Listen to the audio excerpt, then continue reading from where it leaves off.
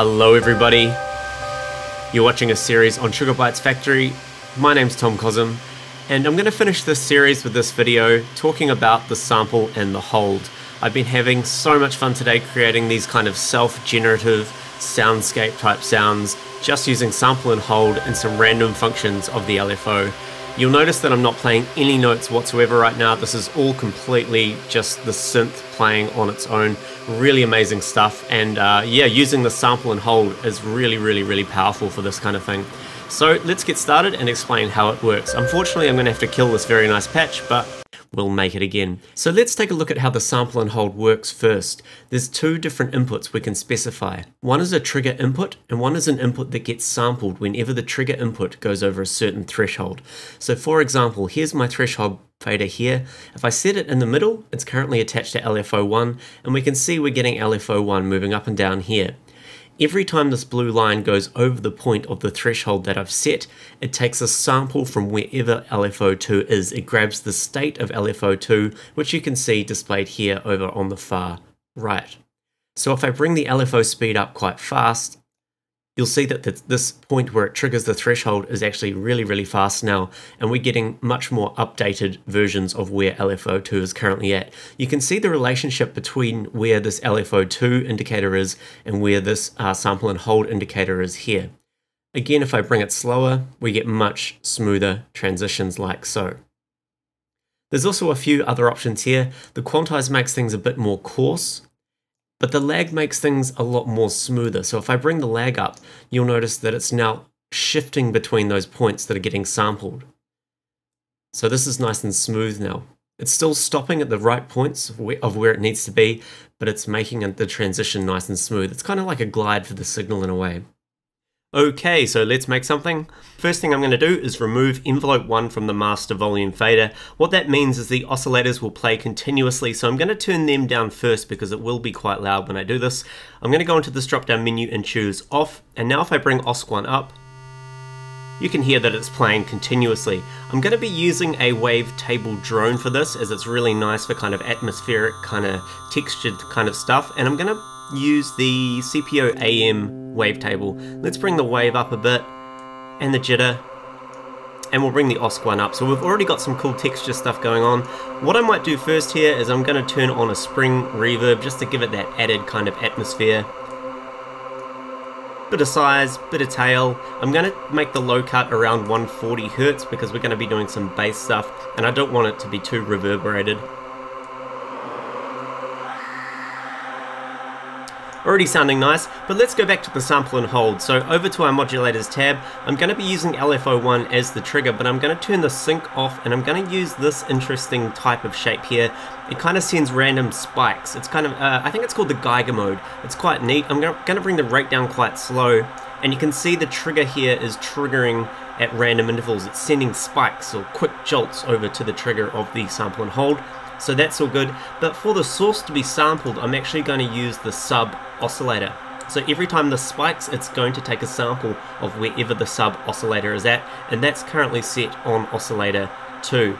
So now we have our sample and hold set up. I'm going to go into one of my sources and choose it as a source, and we can start applying this to various things in the synth. I'm going to start by applying it to A and B of Osc1, which gives us that great texture. So Osc1A, let's bring it up a little bit. And you can see we're getting quite a lot of random kind of spikes on this A, which is very nice. I'm also going to apply it to Osc1B, but we'll go in the negatives just a little bit. Let's bring the volume up a bit.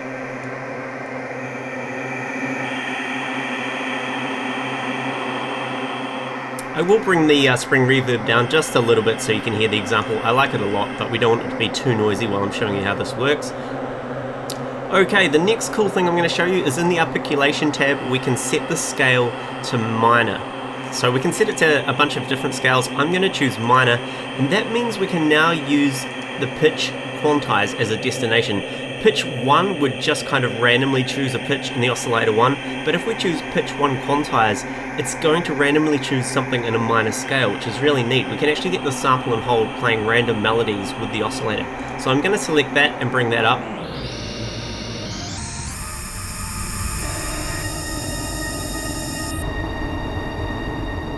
Let's make the LFO a bit faster.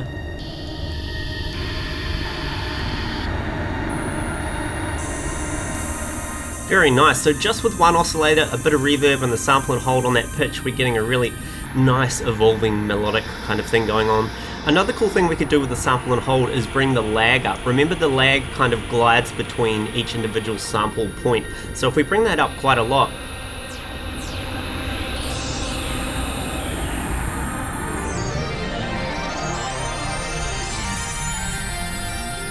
you can hear it still kind of snapping to the minor scale as it slides between all the pitches. Which I think is quite fantastic, to be honest. I like it very much. What else should we do? Now let's leave oscillator 2 for now. Let's add some sub hits. So I'm just going to bring the sub up. So if you're on your laptop speakers, you might not be able to hear this, but we've got a nice pure sine wave tone. I'm going to bring the sub up, but I'm going to bring the modulatable volume down, and I'm going to assign envelope 1 to the sub level. I'll give that a very positive amount and go over to our envelope 1, which is here. I'm going to make sure the sustain is all the way down, have quite a long decay time, and I'm going to set the trigger as LFO1, which again is sending the spike to the sample and hold. I also want it to spike and trigger this envelope 1, so that means we're going to get random bass spikes now and then, kind of like a nice bass note that fades away. Just like that.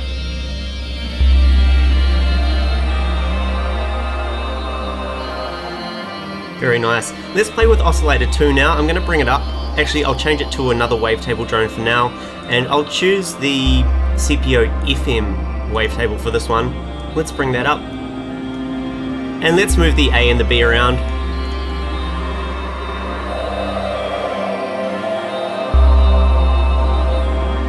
And of course, we can apply the sample and hold to OSC2A and OSC2B as well. We'll go in the negatives and then in the positives here.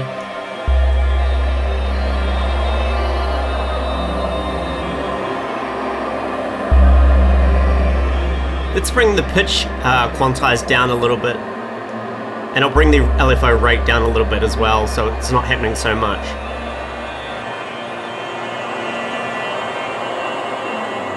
Let's bring the spring reverb up just to hear what it sounds like when it's really... I love this kind of stuff, so we'll just have a listen. Very good. What I might do is bring the cutoff down halfway, and I'm going to assign the cutoff to the sample and hold as well, and let's give that quite a positive value.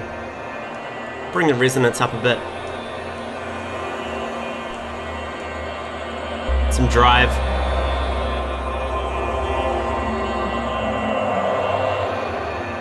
What I also might do is assign this envelope 1 where the bass hit is happening. I'm going to assign the envelope 1 to the oscillator 2 level and bring the oscillator 2 level down as well. So oscillator 2 is going to only kind of trigger with that envelope that is also triggering the bass hit. And I will need to give that a positive value in the link between the envelope 1 and oscillator 2.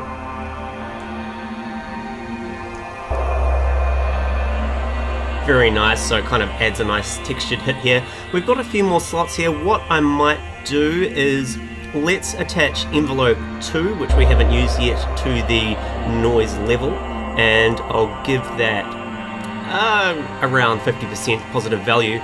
If we go over to envelope 2, I'm going to give it quite a lot of attack, put the sustain about halfway, and have quite a lot of release. And we haven't used LFO2 yet either, so I'm going to link this to LFO2.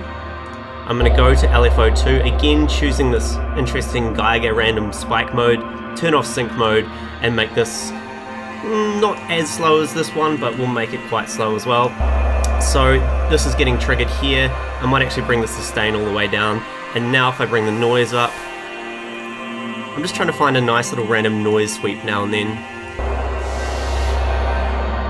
Bit more release, bit more attack.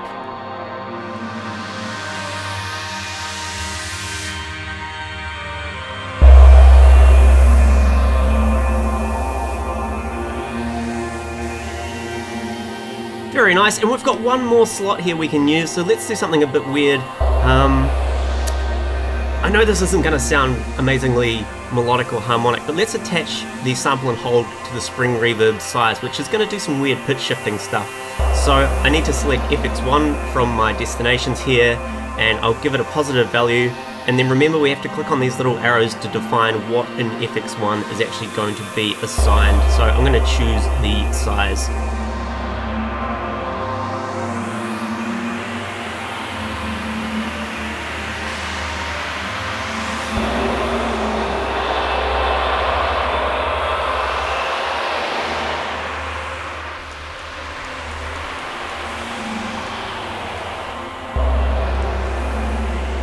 So that's quite chaotic.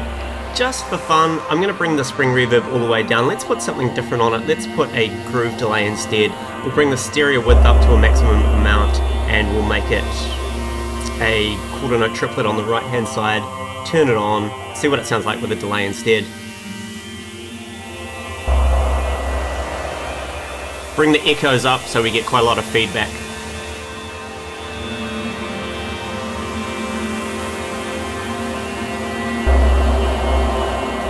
That's very nice. That totally didn't sound how I thought it was going to sound when I'm making it, but I really like this patch already. And now we can kind of cycle through the wavetables if you like. You can get completely new textures just by clicking on the left or right arrows. So I'll finish with that. Let's see if we can get some different sounds happening.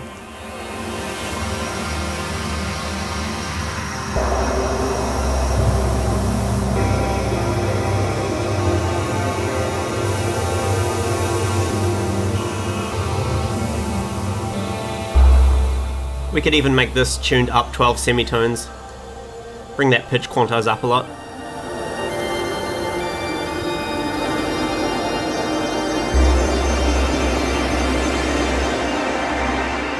So I'm going to leave it there. That is the sample and hold. This is one use of the sample and hold. It's a really powerful little unit at this thing. It's also got the quantize and the lag, which makes it a bit different than normal sample and holds as well. Yeah, a lot of fun to be had. So I'm going to finish the series there with this nice little outro and this lush pad. My name's Tom Cosm. Thank you so much for watching. Factory is an amazing synth. I highly recommend you get your hands on this and have a play. Catch you later.